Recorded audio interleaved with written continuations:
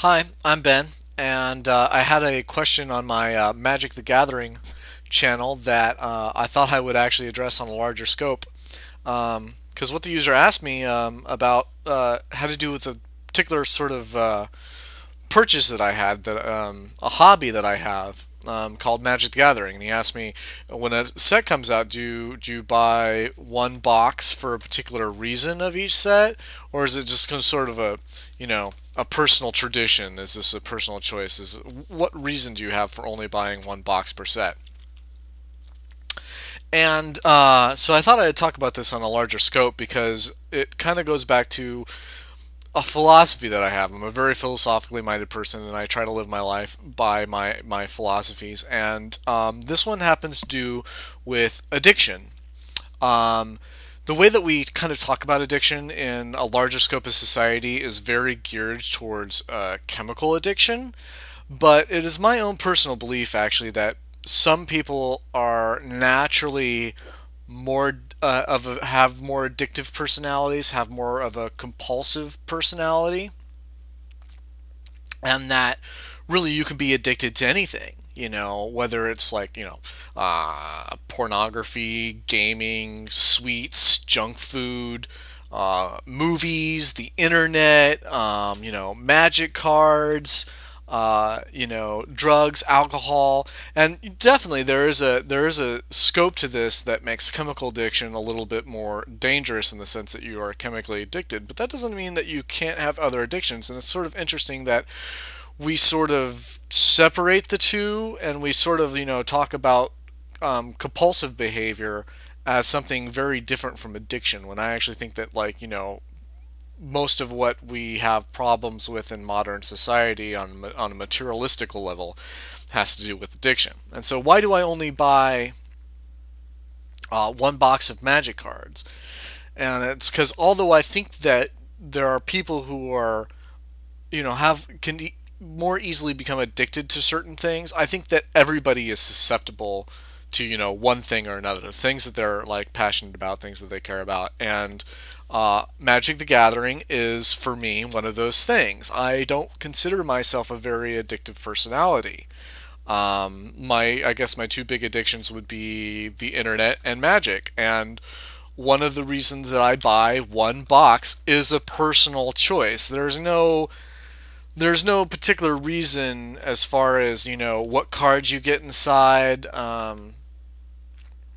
You're going to get like a pretty random distribution and good distribution of cards, whether you buy one box or three boxes. So there's no reason like that, in the sense that once you buy one box, oh, you get all the cards and then you don't need to buy any more. No, if you buy one box, you're gonna get a good distribution of cards, but you're also just going to be missing some cards. Okay, so if you want to get the cards, you're going to have to buy more boxes. That's just how it goes. So there is no reason per se, but I would say that it is, for me, it's a way to personally sort of limit my intake and take a kind of a responsibility in the way that I make materialistic purchases, because Magic can become quite expensive, and if even if I buy one box per each set a year, that's around $400, which hobbies, it could be argued that spending $400 on a hobby per year is inexpensive. It could be could be seen as excessive, because there are cheaper hobbies, and especially with these, I made some additional purchase, which is these five commander decks, which come about $30 a piece or whatever. And so that ran me an extra $150. And we have to remember here that I am a housewife. I'm not actually making any of this money. I am actually usurping this and parasitically using it, if you want to think of that as, if you think how that's how housewives work, from my girlfriend and my future wife, fiance, whatever. But so, like, even if this was my own money, I would only buy one set per one box per set. And this is a way to basically limit my intake, which I think on a larger scope would be probably more healthy for all of us. I think that I don't know why we don't think of addiction as being more widespread and rampant, because I really think it is. I really think that like we should be addressing internet addiction. I think that we should really be addressing like pornography addiction, junk food addiction, sweet addiction. Like these are all just basically compulsive behaviors that if you don't really take any responsibility over, they can really mess up your life. And especially, we have this whole big drug war, and like, we have a very culture that's stigmatized against recreational drug use, because those things can be dangerous. But if you look at the obesity rates, like here in the United States, you start to kind of see that, maybe recreational drug use probably shouldn't be our number one addiction concern.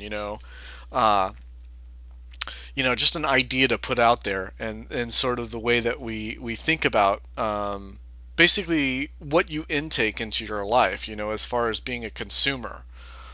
Because really, I think probably the best place to be, obviously, is as a producer. If you produce anything, like at least you're doing something.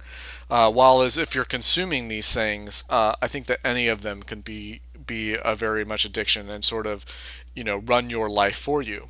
And on an additional issue, on the magic issue, if you read up on any of the magic articles at all, Mark Rosewater, who has been the lead designer for magic for several years, he has a very sort of philosophical approach to magic as well. And he's written plenty of sort of comments on the idea that restrictiveness breeds creativity. If you only have a certain amount of tools, you're going to start getting creative about ways that you can work out solutions. And in Magic, that's how you're going to, use the restrictive nature of what cards you have to basically build decks.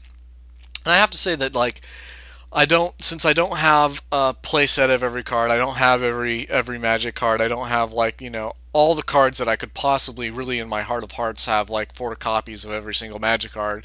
That may be in my heart of hearts, but by buying a box, I get pretty close to fulfilling a lesser dream, which is to have at least one of every Magic card. Buying a box every single set gets you pretty close.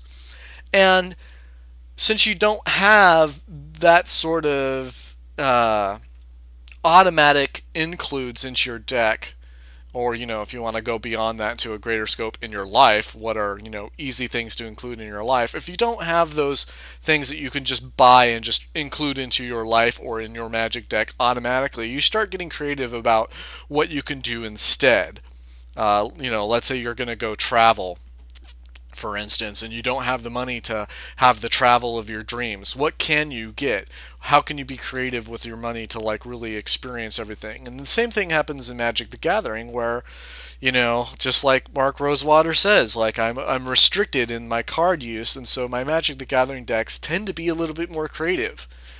Now I do go out and buy singles occasionally to get a deck to work, but it's very rare. I mean, I'm talking like, my Contaminated Bond deck or my Battered Golem deck. So, and I'll link those cards down below so you can kind of see what kind of theme I'm working with in my mind to try to make these cards work. But yeah, I thought I would basically kind of talk about this a little bit inside and outside the scope of Magic the Gathering, and why I only buy one box per set, because it actually, I think, has a larger philosophical scope, the way that I look at it and the way that I live my life and the way I would like to see society sort of approach consumerism in general. So yeah, I thought I would just kind of like put this out there, and I'm going to go ahead and do this on my Magic channel and on my hobby channel, which usually is Magic, and my other channel as well that I'd like to get a little bit more social commentary on. So yeah, thank you for watching, and thanks for the question. It allowed me to sort of address this idea. So yeah, take care, have fun.